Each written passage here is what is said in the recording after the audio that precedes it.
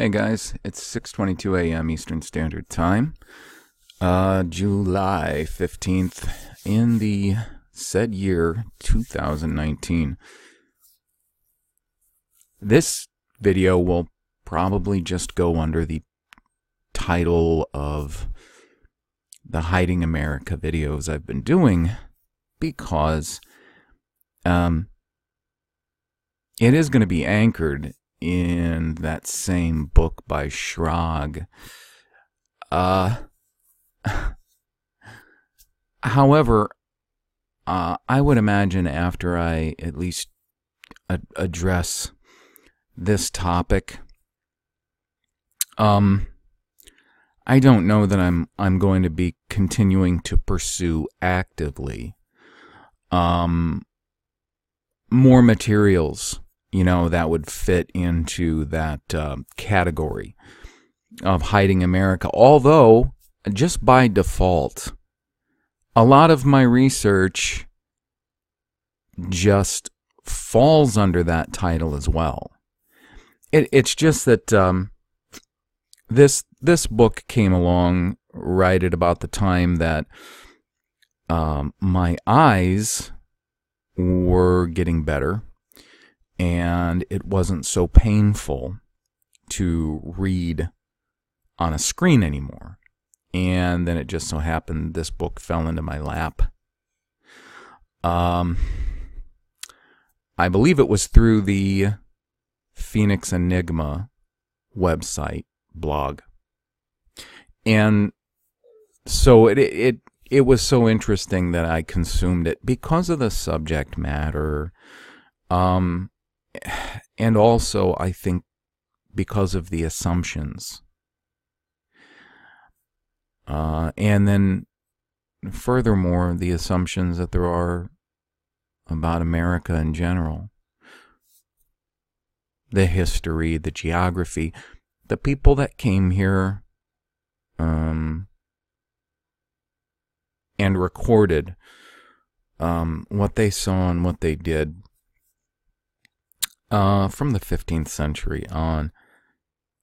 Again, I'm one of those very remote voices that will continue to keep saying over and over again that it's just insane to believe that, first off, that man did not have the ability to sail the world easily before the 15th century, and that somehow they would have missed the Americas for so long. But moving forward,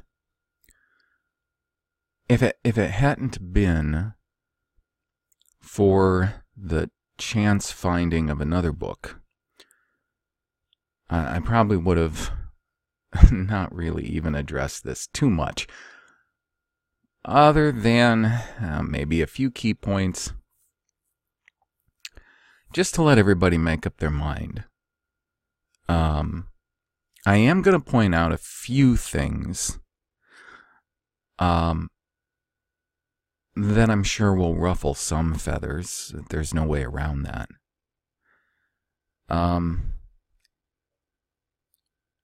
So I just started scanning the internet a little bit to see what was out there just concerning the death of Meriwether Lewis, the opinions. Because I really thought, and this was one of the reasons that I wasn't even gonna put really any time into it. It just seemed to me that anyone who all you had to do was just read the existing facts concerning the Lewis death case. And I know that there's a lot of intrigue to it. And potential complications that could be brought up and explored. However, it does seem that even with what facts we have, that there's quite a preponderance of evidence in favor of him being murdered, as opposed to this being a suicide. Because if it was a suicide, I suppose if it was a suicide, the factors would be even more outrageous than to look at it very straightforward as a murder. But then the next question would be, by whom and what was their motive? Unfortunately, it's even that is not quite as cut and dry as I believe some people would think it to be. I think something rather unfortunate about Meriwether Lewis is the fact that so many white patriots and avid students of history tend to idolize Lewis as a great American hero. I have no intention of denigrating him. However, I think that so many of us are just right now still in the stages of development concerning our worldview and our perceptions of history, that perhaps it would be productive to just rethink maybe some of our preconceived notions on Meriwether Lewis. Now, anyone who has looked into names, they know that sometimes names are dead ringers if you're talking about overt external Jews. Some are, very much right out in the open as Jews. And so the names are quite obvious. But then again, you have crypto-Jews. Now, some of their names have, in recent times, become more obvious because enough researchers have shed enough light on their name-changing practices to make a number of crypto-Jewish names very well-known and more obvious than they had been before. However, there are still a great deal of names that are held by crypto-Jews that you're simply not going to know that they're a crypto-Jew just by the name, because of, first off, the way that many of them took their names in Europe centuries ago, when it was required for them to take a surname. They would often do it based on one of a few basic criteria. It would either be sort of landmarks or natural things, naming themselves after mountains such as Berg, or types of trees, colors, stones, things like that. Or they would take them directly out of the Bible, and that's how you ended up with so many Cohens, even though it would be impossible for there to be that many Cohens, and so many Levis. The strange thing about Levi, and again, this is not an open and shut case on this because of etymologies of names. Levi. Okay, if you look up, for instance, the French derivation of Louis, Louis,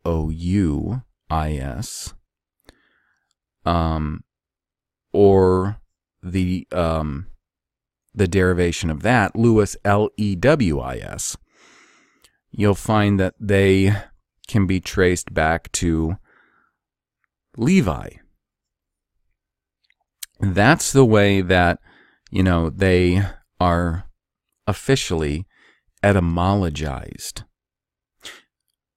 Is this by everyone? I don't know, but it is a standard definition of the etymology of Louis. Does that mean that everyone with the name Louis has some sort of Jewry in the past, as opposed to an Israelite heritage? It doesn't. However, it is not beyond crypto-Jews to take the name Louis. And we know that because to this day there are external and crypto-Jews with the name Louis, Levis. That does not make Meriwether Lewis a Jew or crypto-Jew. It's simply an illustration of names and the difficulty with them.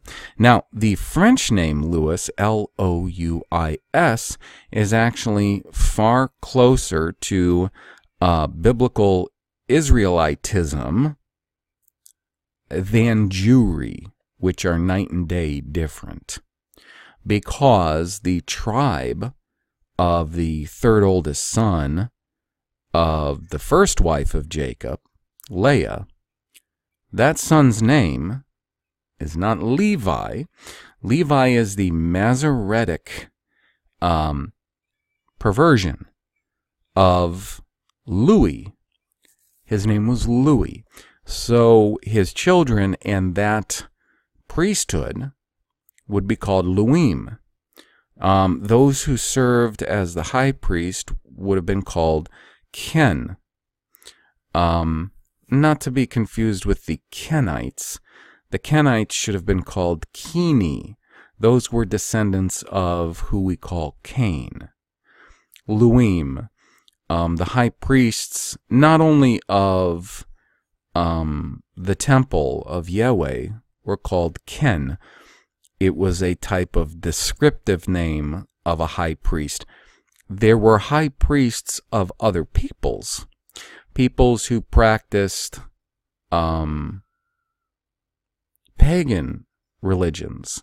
They would call their high priest, in many instances, a Ken also. Does this mean that the worship of Yahweh was similar or the same as pagan religions? So it doesn't prove that at all. No. David was called by title Amalek.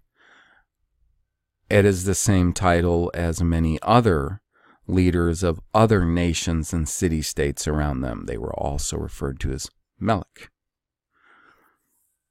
So I just wanted to bring that name issue to light. And I want to stress that it does not necessarily prove anything. You have to look at a preponderance of evidence to prove something. Now, also, I brought up in an older video how it was said that Meriwether Lewis was inducted into a local Masonic lodge and within 30 days was made Master Mason, and very shortly after that was promoted even higher. That is of some interest, certainly, and I don't think that should be ignored, especially by researchers who are looking into the effects of hegemonic Jewry against humanity and specifically against the people called white people. The strange thing about Masonry, just to throw, I guess, a monkey wrench into everything here, the strange thing about Masonry is this. that in the late 1700s, which is when Lewis was inducted into a local lodge and shortly thereafter made a master mason and so on, it was only in about the 1790s, for instance, that John Robison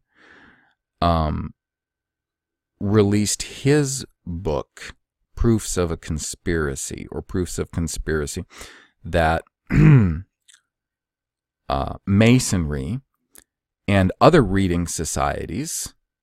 So what are reading society? Well, for instance, a modern form of a reading society would be like the John Birch Society. And I think it's actually a great illustration of this.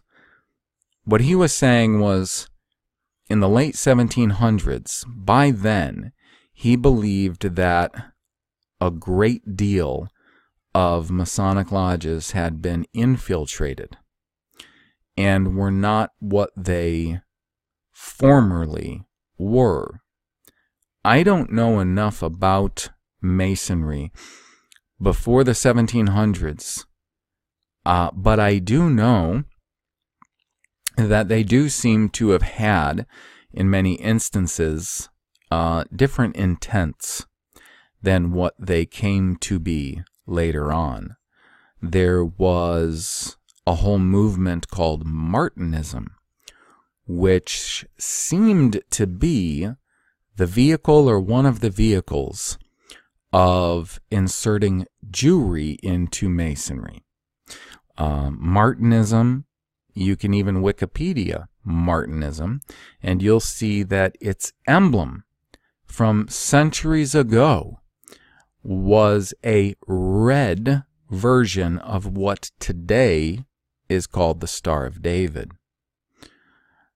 So that seems quite obvious. Now, it would also seem quite obvious that by the late 1700s, that Masonry had been, whatever it was before that, which I'm not in any position to tell you, certainly was infiltrated, maybe completely, because many Masons, even Master Masons in Europe, were leaving and denouncing Masonry. And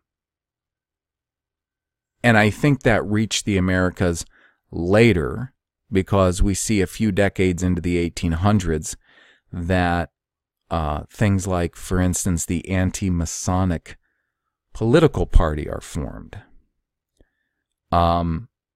So anyways, Lewis was inducted prior to these events. Even B'nai B'rith, which was a secret society born from Jewish Masons and Jewish Oddfellows, which is a whole other society and a whole other story, was after the time of Lewis and his induction into the Masons. So it's hard to say. I'm not clearing him. I'm not condemning him. I am at this time just entirely unsure. When you consider that, I mentioned these large breaks in his journals that they don't seem to be characteristic of one who was entrusted with such a great honor of this exploration. It doesn't seem characteristic. And the fact that so many portions of his journals were, as it were, lost to us for hundreds of years, 2 centuries, before they were supposedly published in completion in the late 1990s. And then you consider the fact that it seems like he was very desirous to publish his journals from the time that he got back, but there seemed to be issues. And that's kind of a head scratcher too. What issues? Issues with him? Was it he that was going through, possibly editing, pulling large portions out that didn't seem like they needed to be known by the American public? Or was it that he had already been talking to editors of large publishing houses who were advising him to do certain things? Was it, was this a military operation? And, was it not entirely presided over by Jefferson? Was Jefferson, because of his financial issues, was he indebted to certain people who specifically made the journals of Meriwether Lewis a point of contention for them? It's really hard to say. But if you approach these issues with the idea that Jefferson and Lewis were a couple of spotless, shining lights in American history and at this time, I think that you stand the risk of missing a few things. Not that both of them don't seem to have very good aspects to their characters. I'm not saying that. Of course, Jefferson was an anti-federalist. He repealed the whiskey tax, which, by the way, Meriwether Lewis, when he went into the Army, participated in the putting down of the Whiskey Rebellion. And the Whiskey Rebellion, of course, being the first excise tax after the Constitutional Convention, which, of course, for some time I've been very skeptical, of course, of the Constitution. It seems like it's been used as an instrument more against the people of the United States than for. I know that some people would argue with that, saying, well, that it was simply the the ratifying and the breaking of the Constitution. I don't know about that. I mean, I really think if they came out with a constitution or a document that allowed them to do the things they are doing today, they all would have been hung as traitors. Now, I'm not saying they shouldn't have been at that time, but, the works of darkness, as those doing the works well know, have to be done incrementally. So I've learned a lot about various things from the other book I ended up stumbling across in looking into Lewis. That other book is entitled White Honor: Meriwether Lewis, a Modern Journalist and the Enemy Jews, by James Thomas Laffrey. Now, this book is actually written as an autobiographical narrative, taking place over about 2 years, from the summer of 96 through 98. And just given my taste in books, I'm a a very dry non-fictionalist. That's just what I like to read. So there was a great deal of narrative in here, which was personal, autobiographical things. And all of them, of course, there was a point to it, of course.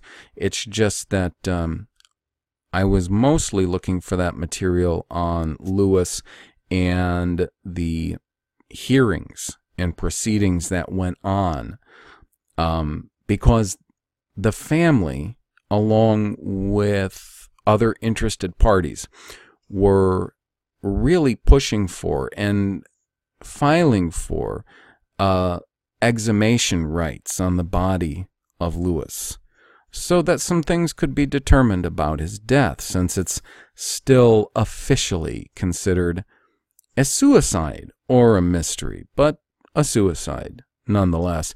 And there are apologists to this day that still consider it a suicide. Many people are very upset about how he's made out to be a drunkard, and by the time of his death, even out of his mind, not in his right mind. There are those who point out the fact that the Lewis family was heavily intermarrying with, I believe it was the Merriweather family, because I think that was his mother's maiden name, unless I'm wrong. And it was that family that many of the Lewis family married with. And they would point out that, there is a lot of mental derangement that goes on in such close marriages. But they fail to mention how often these Jewish communities keep doing that to this day, and how deranged many of them must be with so much inbreeding. Because that's the whole point. They do own the big newspapers, the parent companies, to even what seem like small independent companies. Now, that's some of what Laffrey goes into in this book, which is very good. It's just, the thing is, a lot of that's peppered throughout, and then when you get to the end of the book, a lot of it's very concentrated at the end. Was still a good read, though. I read it in a few days, on top of all the other reading and other things that I do. So some of what I'm going to talk about concerning his death is going to be from that. I'll try to go over some of the specifics to the filing for exhumation and what happened with the Parks Service. But in all, I'll try not to make these portions of this information go on too long. Now, from Schrag, in his book, The Suppressed History of America, it's in his last chapter, The Murder of Meriwether Lewis. He says, in June 2009, 2 centuries after his mysterious death, collateral descendants of Meriwether Lewis launched a website as part of a campaign to exhume and examine the explorer's remains. The announced goal was simple: use modern forensic techniques to determine once and for all whether Lewis died by his own hand or by someone else's. Lewis's family had worked for more than a decade to secure from the Federal National Park Service permission for the exhumation and proper reburial. The campaign encourages concerned Americans to write letters to the Secretary of the U.S. Department of the Interior, which oversees the National Park Service, which controls the land in Tennessee where Lewis is buried. So there was over 140 still living relatives of Meriwether Lewis who were petitioning for this, and they had leading experts in many fields, forensics, geology, anthropology, that were with them, that got behind them. There were the 3 current governors of Missouri, Tennessee, and Virginia, at that time in the 90s that were behind this effort as well. They had local district attorneys that joined this effort. They proved that ample evidence existed for believing it to be murder and for exhumation to be done so that there could be a proper inquest done on the matter. The president at the time of his death, James Madison, was a very, very shady character, which the author of the other book I mentioned, White Honor, James Laffrey, believes, due to a preponderance of evidence, that Madison is actually a crypto Jew. Was. Madison was one of the architects of the Constitutional Convention, which took us from the form of government, which at the time was the Articles of Confederation, which many believe were quite good, worked very, very well for us, and had a secret meeting, just like we would see the Bilderbergs having. It was a secret meeting, lock and key sort of secret meeting, and drafted this Constitution, which was not ever meant to extend the states their rights that they were supposed to have, that they believed they would have under this federation. But instead, it seems to have been a document from its inception meant to, in time, completely strip the states of their rights. And there are very few, but there are those who attended this convention who took copious, exact notes on what went on and who advocated for this and how. And I think they very adequately show it to be a document designed to, first off, strip the states of individual rights, and ultimately, put the people back in subservience, slavery. They started right after this by imposing the excise tax on the whiskey coming from the Western farmers. And to them, oftentimes, like in the East, tobacco was for a long time used as a currency. This was during colonial times for a very long time. And in the West, whiskey was used as a currency, very heavily as a currency in Appalachia, in western Pennsylvania. So the excise tax on it, and who imposed that, figures like Alexander Hamilton, believed again by Laffrey to be another crypto Jew. And I think a very good case can be made for Hamilton's crypto Jewry, along with a number of men involved in the government and the moving and shaking of the early United States. I see their effects from centuries earlier. So to think that they were not infesting the government by the late 1700s, is unreasonable. Well, so anyways, Schrag continues that Lewis's family began to bang loudly a drum that has been beating consistently since Lewis's mysterious death at an inn along the historic Natchez Trace roadway. This renewed interest in Lewis's true fate has caused substantial uproar among historians, government officials, academics, and armchair experts as they review a patchwork collection of documents, reports, and various pieces of evidence. All continue to draw a variety of conclusions based on that same evidence. Some say Lewis committed suicide, succumbing to a lifelong battle with depression, bipolar disorder, alcoholism, malaria, syphilis, or some combination thereof. By the way, if they exhumed the body, they had experts available who could do tests on the bones to determine whether or not he did have syphilis. There's a great deal that they could have discovered from these bones, and they really could have put the matter to rest.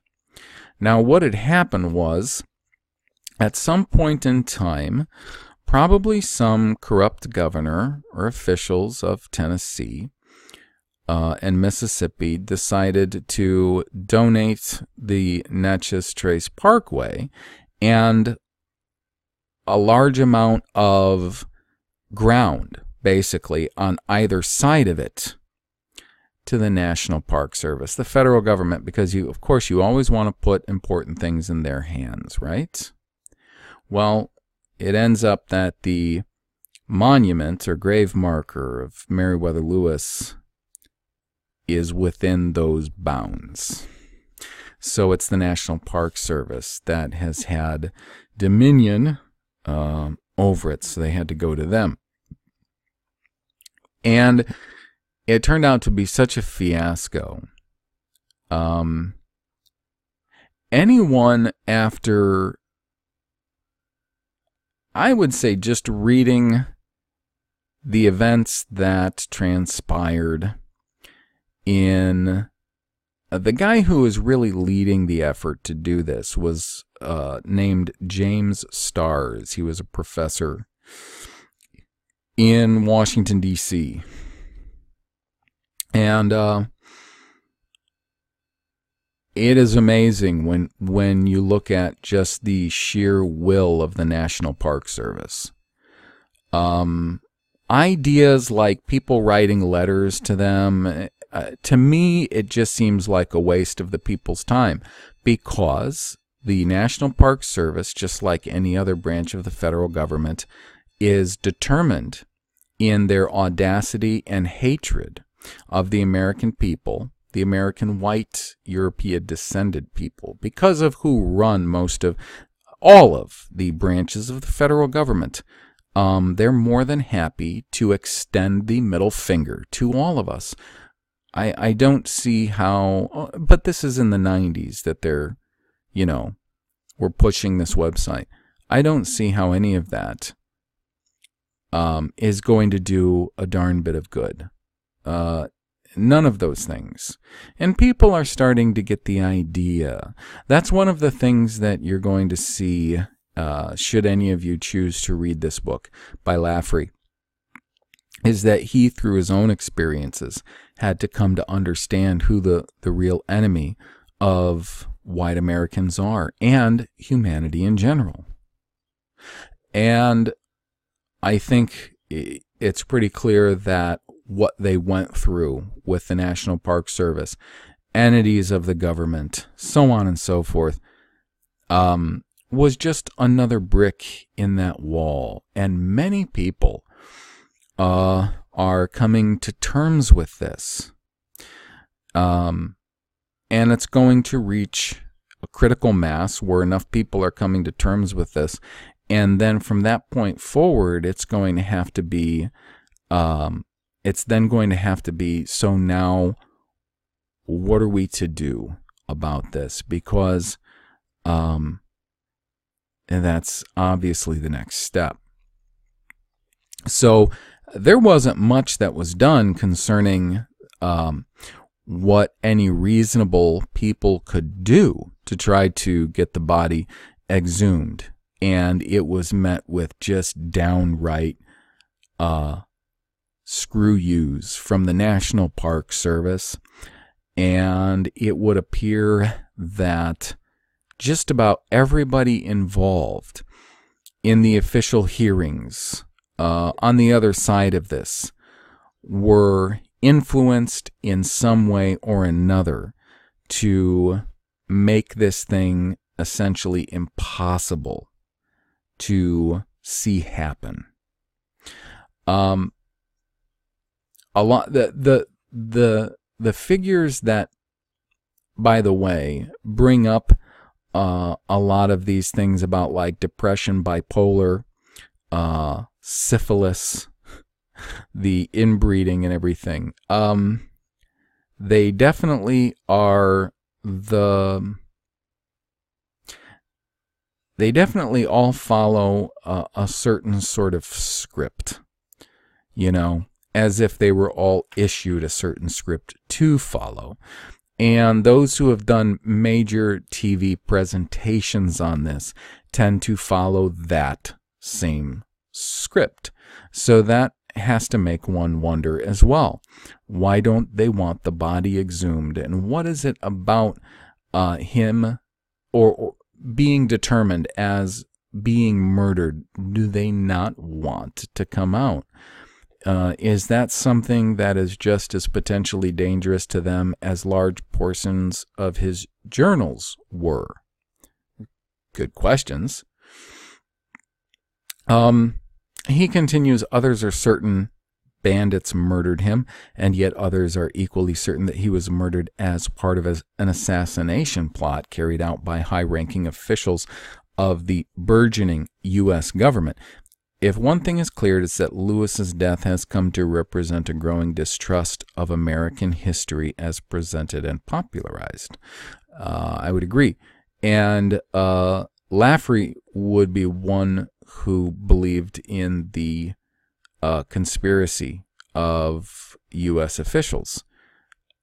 Madison, there were some figures out west around Missouri, St. Louis, that rightfully so have been fingered as being dark characters in all of this, worthy of suspicion.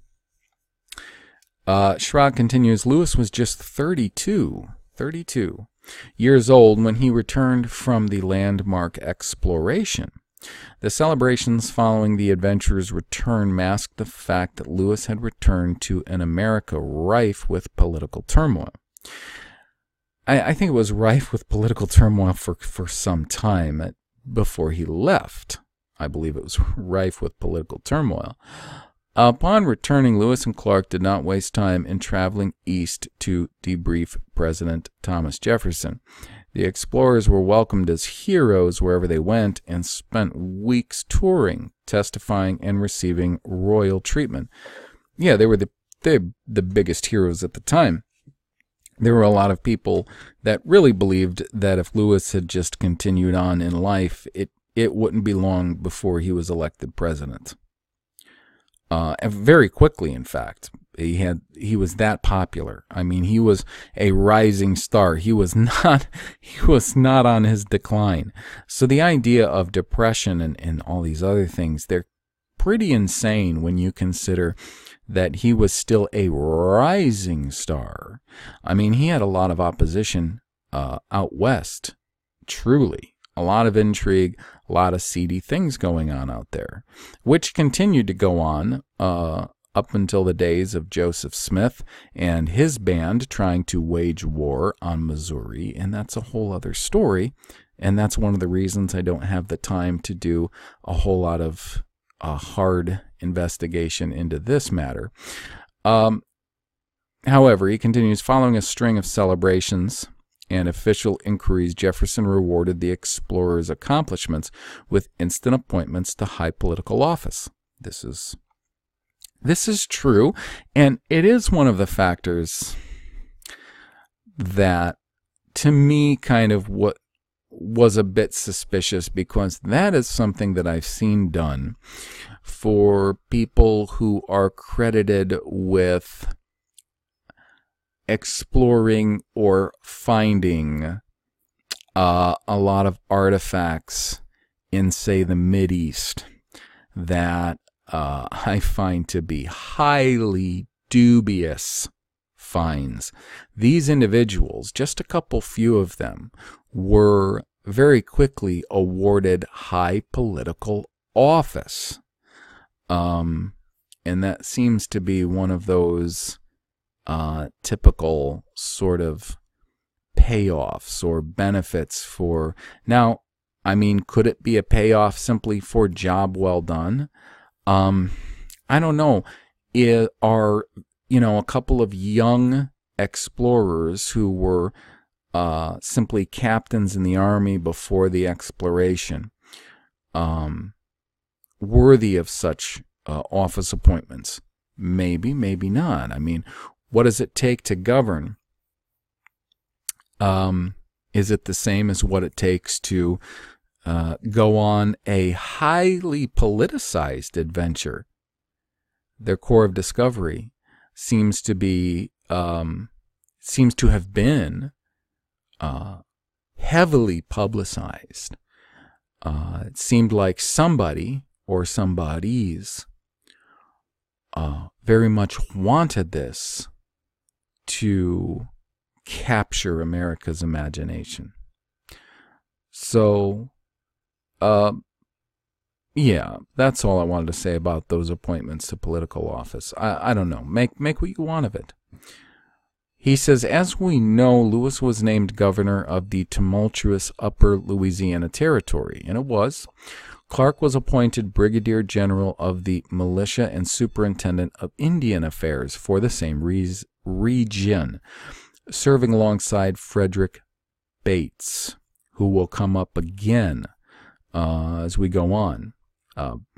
Bates was named the secretary of Upper Louisiana Territory to serve under Lewis. Clark and Bates quickly left for St. Louis to begin their work.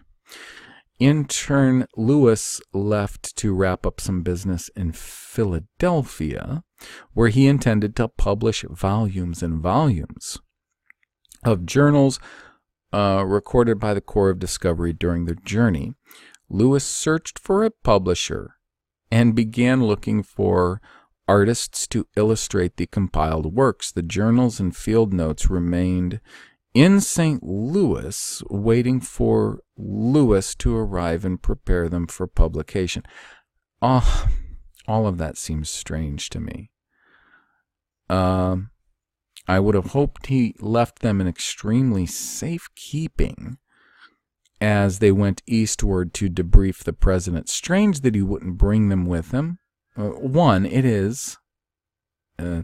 The other is they're saying he was looking for publishers, but as publicized as their journey was, I would think publishers would be tripping over themselves to get in line to offer publication to him. Same with illustrators, but I guess you could say, they wouldn't necessarily know he would want an illustrator, so on and so forth.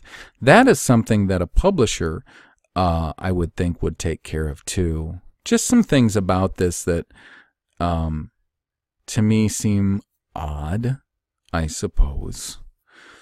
But maybe they're not.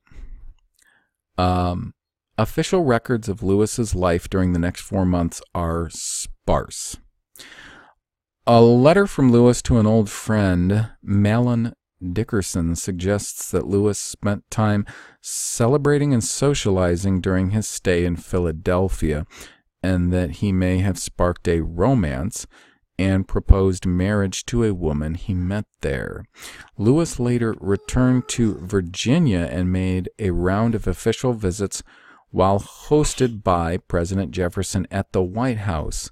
He also visited with his mother, Lucy Lewis Marks. Details of his time in Virginia end there.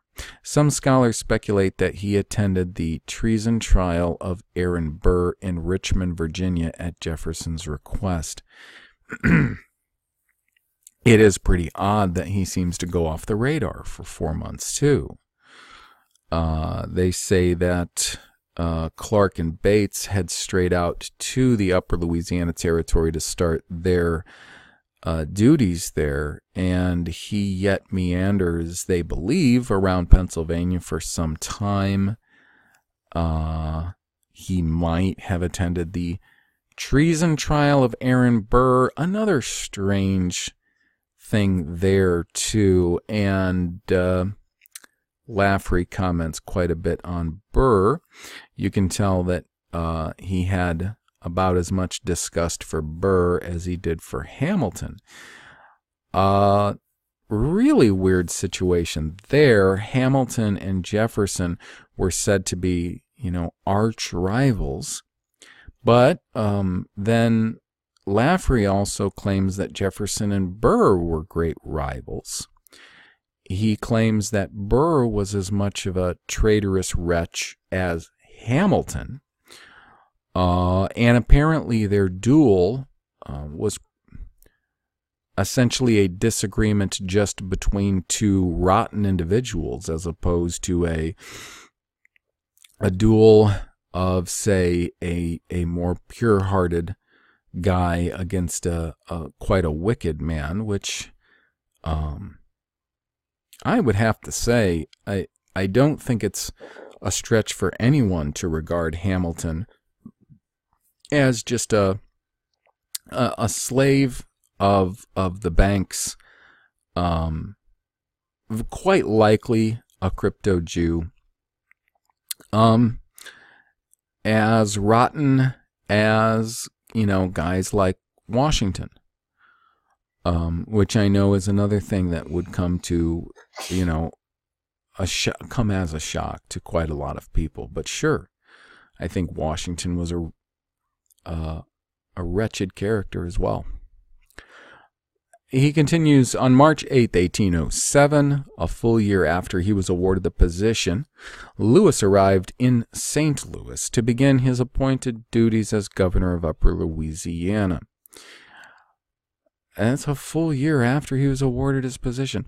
His mysterious absence has never been satisfactorily explained. A letter from Jefferson sent during the interim suggests that he was frustrated and concerned about Lewis's absence.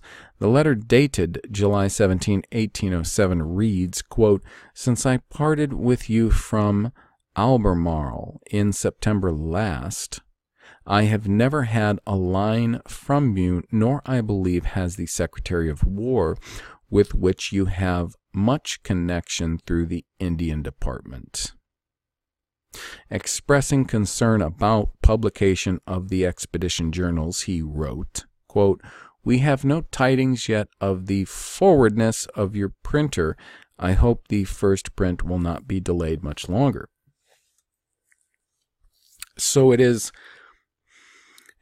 it's strange, or it seems strange, all of these delays at getting the journals printed, him going off the radar as he did for as long as he did. Now, what's really weird is the sort of mail delays that there were in these days. I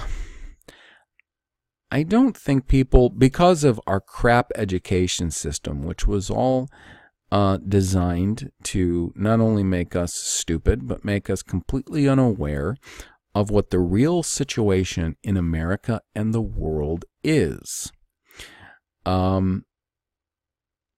Gave us this idea that from the time of the drafting of the Constitution, America was just a place of such sparkling, wonderful ideas and oneness of the people, and nothing could be further from the truth.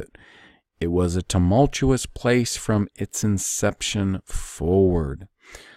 And if you don't understand the characters and the intrigue, you're never going to understand why it was such a tumultuous place, and a lot of the intrigue that went on here.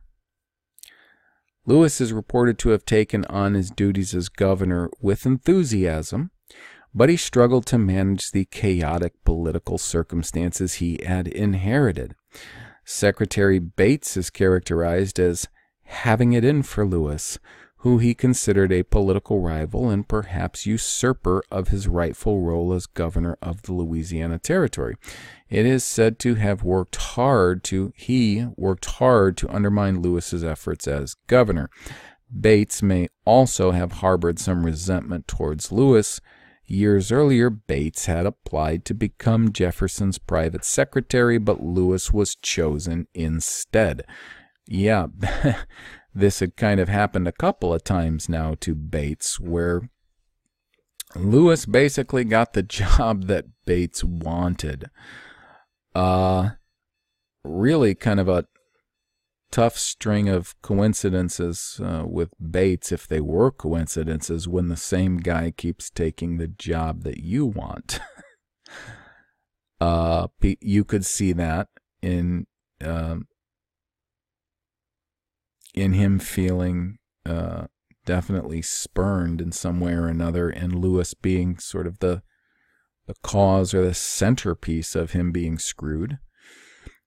Schra continues, meanwhile, references to his efforts and letters exchanged between Jefferson and other leaders suggest that Lewis developed a drinking problem.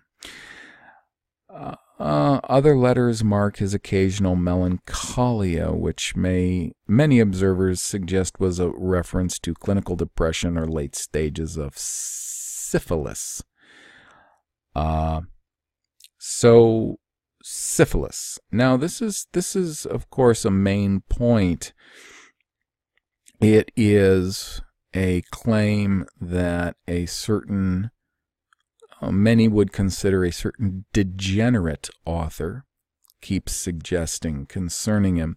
Now, this is, again, I'll repeat myself, something that they may have been able to prove by skeletal condition in the exhumation, depending on when he got it. If he contracted syphilis, it would have most likely been because he was having sex with an Indian. Now, here's the thing about syphilis. So, it is a very unwell-known fact that syphilis is attributed to the exploration of Christopher Columbus, a crypto-Jew. Columbus's whole exploration was led by a band of crypto-Jews, and they are the ones attributed to bringing syphilis back from the Caribbean, the areas they visited, because of their sex with the natives. And of course, again, projecting what they do onto white Europeans, it's always blamed on Spaniards or Portuguese as having so much sex with the indigenous populations of the Americas and their islands, when in fact it turns out that typically it was these crypto-Jews who were so avid to have so much sex with the native population. Do what you want with that. This is why you have so many names of, for instance, Puerto Ricans, Cubans, other islanders, Central Americans, and Southern Americans, which are the exact surnames of Sephardic Jews. Lopez is a perfect example, who was the name of one of the Jews on Columbus's voyage. So he says, when James Madison became president in 1809, Jefferson's cabinet was replaced, and Lewis's great ally was no longer able to lend presidential support. Madison's appointed Secretary of War, William Eustis, complicated efforts in Louisiana by refusing to pay expense vouchers. Lewis is said to have paid government expenses from his own pocket, spiraling downward into severe financial trouble. Again, part of that is fact, part might be speculation, in fact. It's interesting that Schrag is kind of touting some of the more obscure narratives. However, as I told you, he really keeps up, even though he's, supposedly writing this book about, the suppressed history of America and yada yada and so on and so forth, he still really supports certain detrimental narratives throughout this book. He continues, in fall of 1809, Lewis made a special trip to Washington to settle his disputes with the War Department and to revive efforts to publish his journals. Lewis left St. Louis by boat on September 4th, 1809, with plans to travel to Mississippi, to New Orleans, and then travel by sea to Washington, D.C. Reports from Fort Pickering commander, Captain Gilbert Russell, suggest that Lewis's health and mental stability were deteriorating. After he arrived at Fort Pickering near Memphis, Tennessee, Russell relayed that members of the boat crew reported that Lewis had twice attempted to kill himself.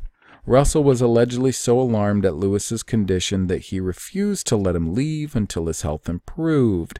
During that time, Lewis decided to travel to Washington by land.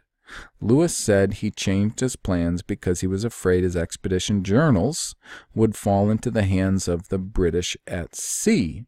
His plan was to leave Fort Pickering for the Natchez Trace, a rough road that stretched 450 miles from Natchez, Mississippi to Nashville, Tennessee. From there, Lewis could take the road to Washington, D.C.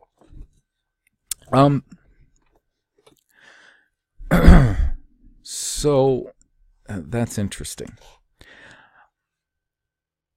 Now, based on all of the excerpts I've read from the journals,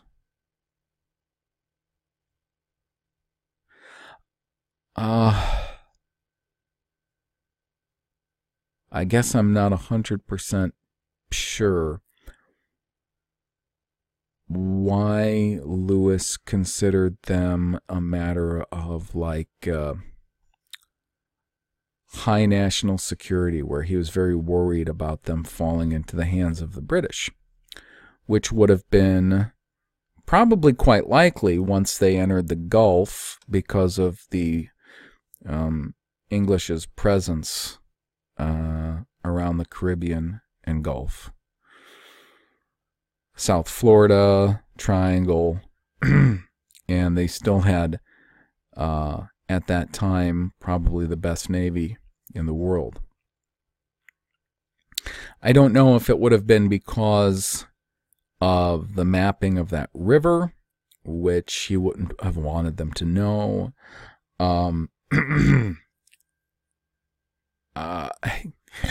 I've seen so many older Spanish and French maps of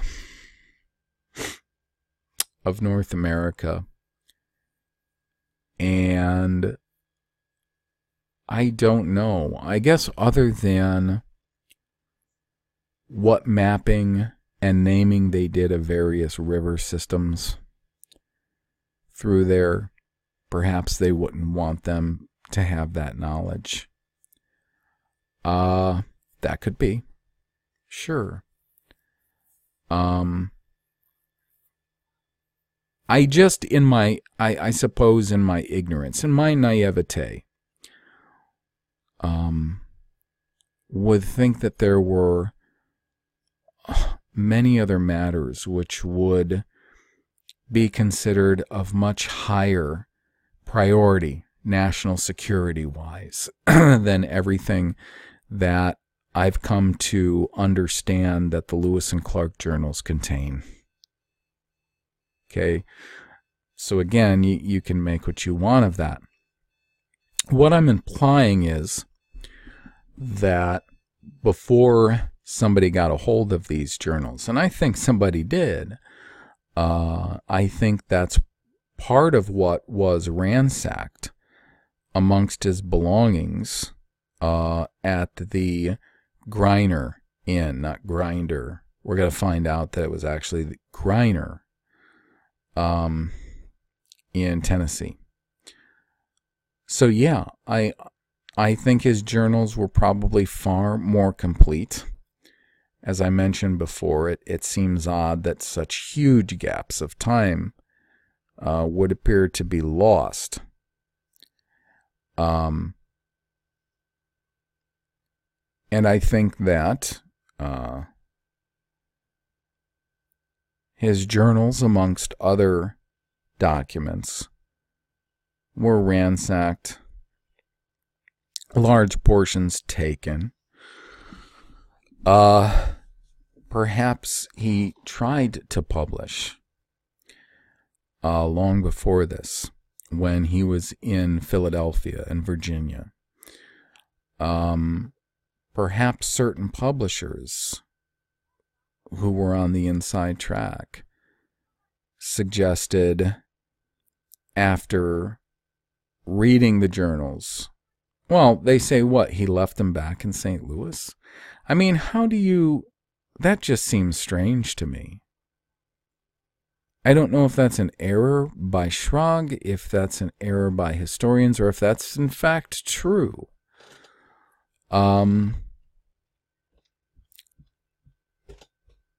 Perhaps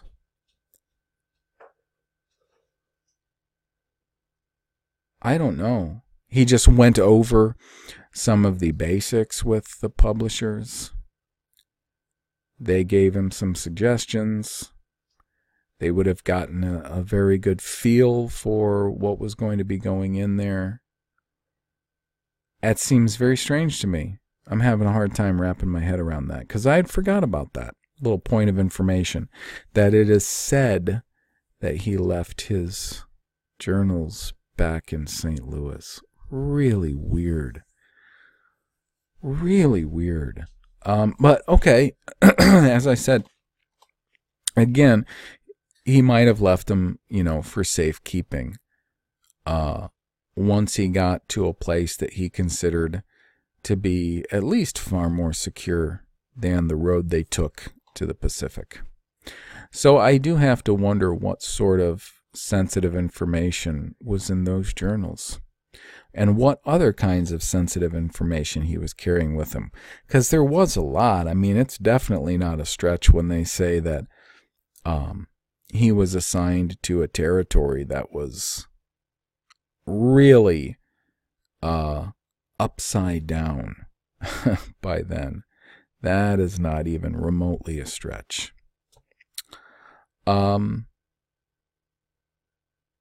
Yeah, sure.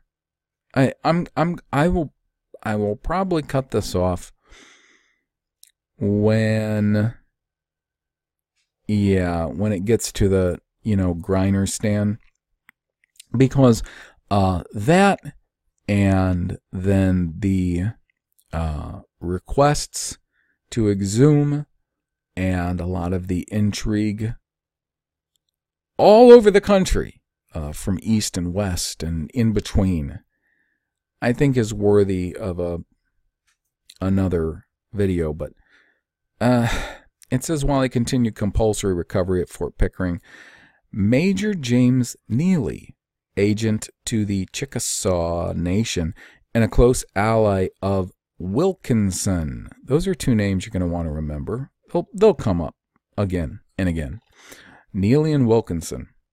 Neely arrived at the fort and agreed to travel with Lewis.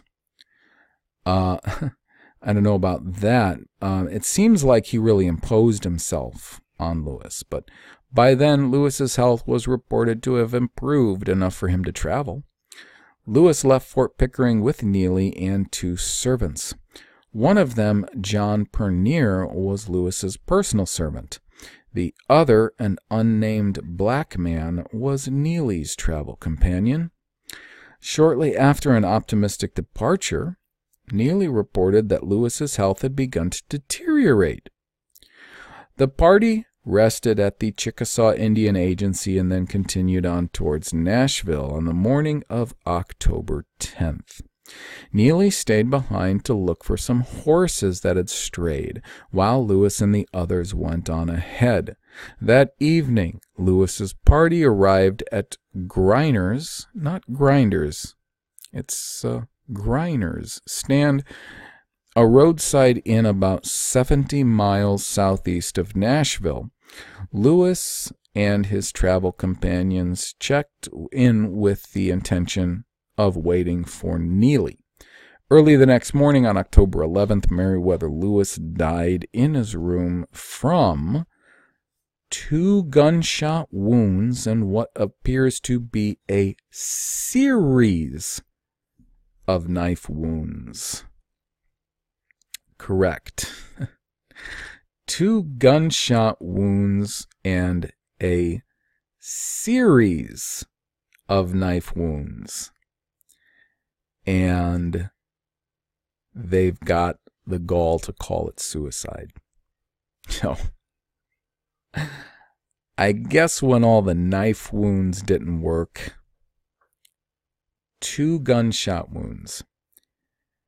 And one of the things that I guess the general observer doesn't realize is the caliber of bullets used in guns at this time. They were huge. And not just rifle or musket balls. And musket balls were big. But even the handguns, the pistols at the time, they were using a ball whose caliber was over a ½ inch.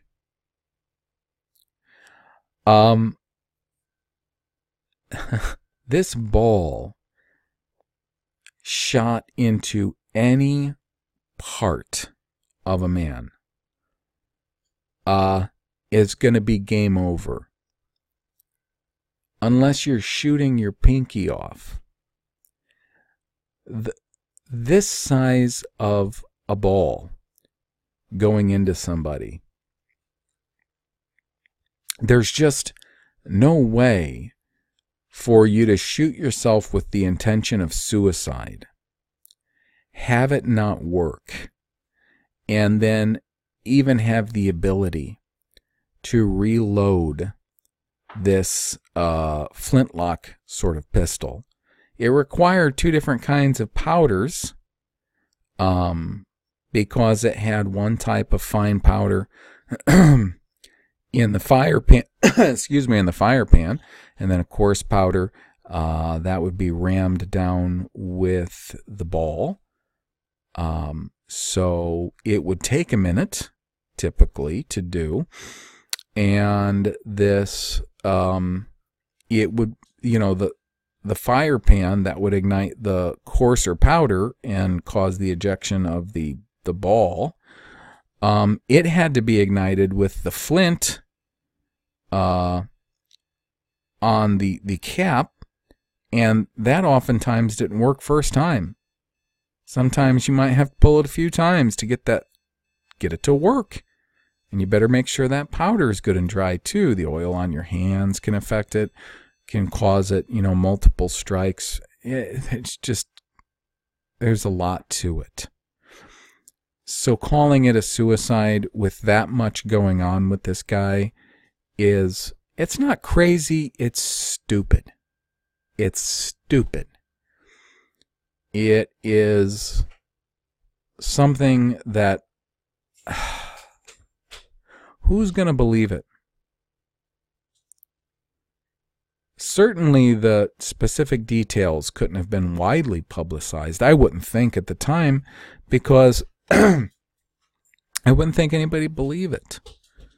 And that's the other thing that's really weird. It's hard to believe that such a national hero wouldn't have had a serious outcry, lest there was enough to this conspiracy to where for a very long time it was just chalked up as suicide, and not much of the details of it were widely circulated. But we'll find out more as this goes on. Again, this probably isn't going to reveal a lot in the same lines as, like, you know, the other portions of that book. I just felt that after reading this, and then after reading Laffrey's book and soaking up everything about the efforts that they tried to go through for exhumation, and then when you read, I